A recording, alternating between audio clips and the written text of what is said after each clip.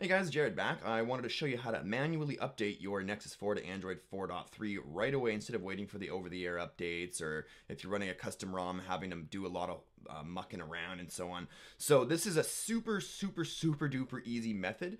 You're going to need two things. One, your Nexus with USB debugging enabled, and you're going to need this tool, NCry Toolkit.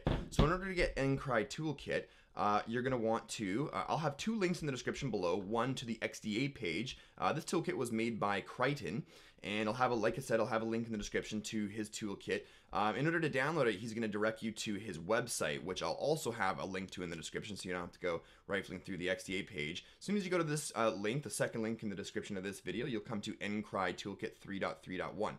Now, before we go any further, this guide that I'm about to show you right now is assuming that you have your device rooted and have an unlocked bootloader. That said, you can go ahead and click on download. And once that's finished downloading, you're going to go ahead and navigate to your folder, wherever it is. I actually made a folder called NCry so that I could take the .rar or the .zip file and drop it into this one here. And you're going to come up with two.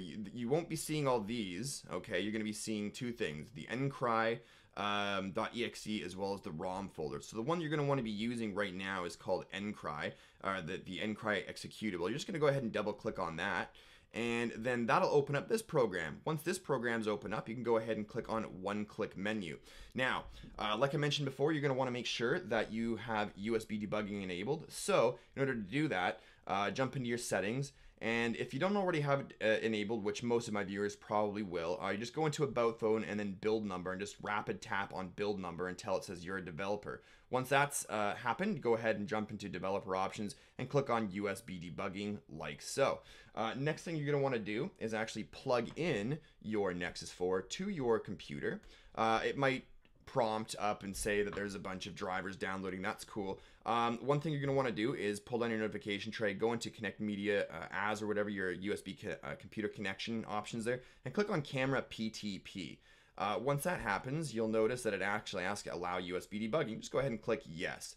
Once that's taken place, on the program itself, the NCry Toolkit, you'll notice that it says Nexus is not in fast boot. So what we're going to do is click on Start Fast Boot. Now, as soon as that happens, you'll notice that our phone will eventually reboot into fast boot mode. As you can see, it automatically did it. It just took like 30 seconds or so. So you can see we're now in fast boot mode. Go ahead, put your phone down. You'll notice now here that it says Nexus is in fast boot mode. So there's a bunch of different options that you can do here. Down the road, for those of us that will be updating to 4.3, he'll be including something so that you can automatically do the whole one-click unlock, root, and recovery method. Again, though, for those of you that are doing this guide, like I said, you want to make sure that you have root and already have your bootloader unlocked.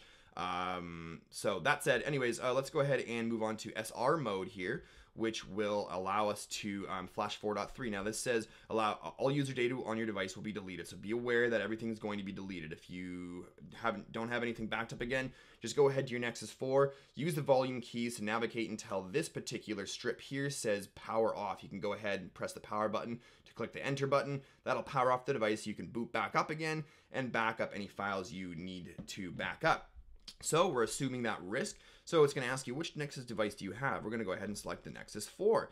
Which Android version? Now this isn't asking you which Android version like you're coming from or that you have. This is asking you which one you want to basically restore to. So this is actually restoring, as you can see here, one-click restore. So we're tricking our device into thinking that we want to restore to Android 4.3, but we're actually basically loading 4.3 onto our Nexus. So I'm going to click 4.3.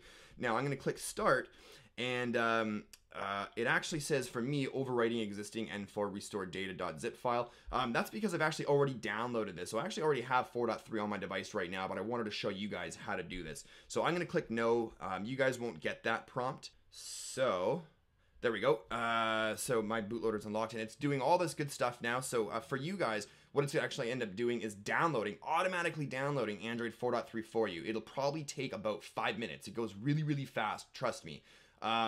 Now it's just going to be basically doing this. Once it's done downloading, it'll automatically jump in and start doing its thing. It'll start flashing it and everything like that. Like once it starts downloading, you just walk away from your computer for about a half an hour, come back, and it'll be rebooted into the welcome screen.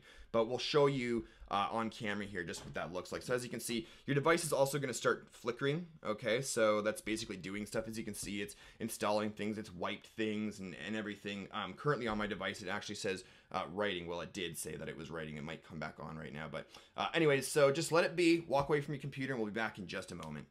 All right, so the process finished on the program here. As you can see, it says stock ROM was flashed, flash process finished. And you can see my phone is now rebooting. It backed out of that screen. We're back at the selection screen to see what we want to do. At this point, you can go ahead and unplug your Nexus 4 if you want to. You don't need that anymore. You can go ahead and close down N-Cry Toolkit, exit out of there, and we'll just go ahead and wait for this to finish booting. So while we're waiting, I don't know if I mentioned this or not, but this method doesn't actually inject root into Android 4.3, so I'm going to make a separate video, also in the interest of keeping this video shorter, on how to root your Nexus 4 once it's on Android 4.3. So as you can see, we are fully booted up. We're going to go ahead and just kind of whiz through the setup here.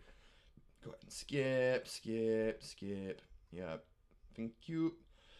And we'll jump back into our settings and go to About Phone just to kind of show to you guys that it is in fact Android 4.3. And as you can see, Android 4.3. Anyways, guys, that's it. I hope you liked your video. Congratulations. You've now got the latest version of Android on your Nexus device, which is why we do this, isn't it? Anyways, guys, thanks for watching. I hope you liked this video. If you did, click that likes button down below. Don't forget to subscribe for more videos like this in the future. And you can always stay updated on all things the Smoking Android by following me on Twitter and Google+. Those links are in the description below as well. That's it. We'll see you in the next one. Cheers, guys.